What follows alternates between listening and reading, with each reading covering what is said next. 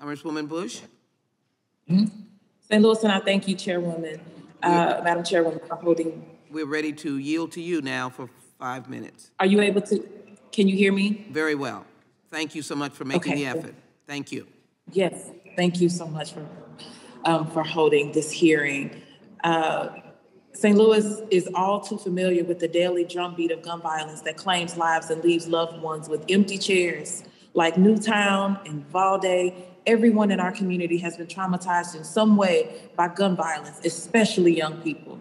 Today, I want to lift up two extraordinary young Black women from St. Louis who have borne the cost of gun violence. The first is Alexandria Bell, who was killed in a shooting at Central Visual and Performing Arts High School in October. Alexandria was 15. She loved art. She was an energetic and gifted dancer. She was always smiling, and she was a ray of sunshine to everyone who knew her.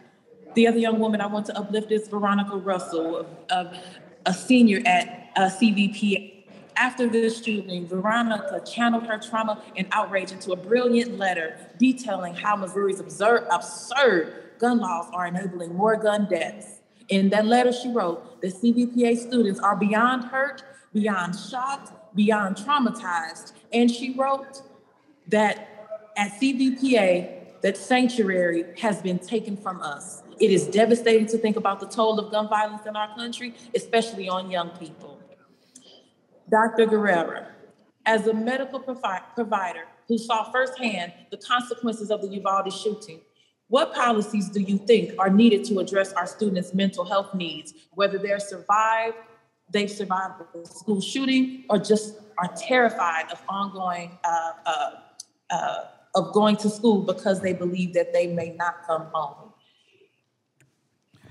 Well, first and foremost, I think that especially in the rural area like Uvalde is, accessibility, having the availability of those services for anyone that wants them. Could it be even like with dialing a number, how we have the national hotline now for suicide, something to that extent where someone can get the help they need without having to search for it. And also with somehow getting that help without having the stigma of reaching out for mental health on both ends of the problem.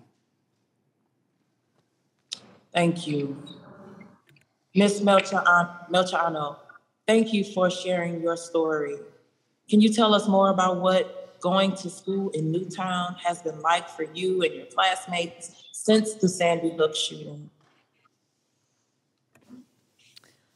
Newtown is an incredibly strong community. We're still fighting to this day. Recently, we've been pushing for an assault weapons ban. I, along with other members of Junior Newtown Action Alliance, we've been calling on Senator Schumer to push this bill up to the floor for a vote. It's something that's on Gen Z's priority list. We have been in the front lines of this issue for all we can remember.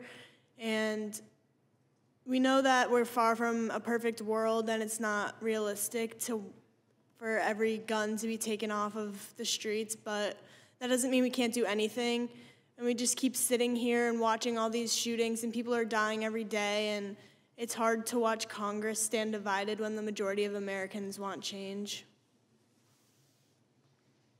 Thank you, and thank you for sharing your story with us, and thank you for absolutely helping our country. Every life lost to gun violence, every moment spent in fear is both a moral failure and a policy failure. But the answer is not more incarceration. We're not going to prosecute our way out of this. That approach ends with Black and brown people being unfairly targeted. 81% of those convicted on federal gun charges in the Eastern District of Missouri are Black. So we understand that that's not going to solve. We understand it won't solve the gun violence epidemic. It will not save lives. Ultimately, we need to adopt a public health approach. We need, like we just heard, common sense reforms, like requiring universal background checks, raising the age, enacting the red flag laws, and banning assault weapons. And we need to defeat the NRA and its cronies who profit off of flooding our streets with guns. Unfortunately, right now, we are at the mercy of an anti-democratic, anti-Black filibuster in the Senate and shameless Republicans who fill their campaign coffers with NRA blood money.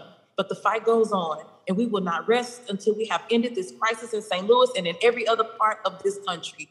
Thank you, Madam Chair. And before I yield back, well, never mind. Thank you.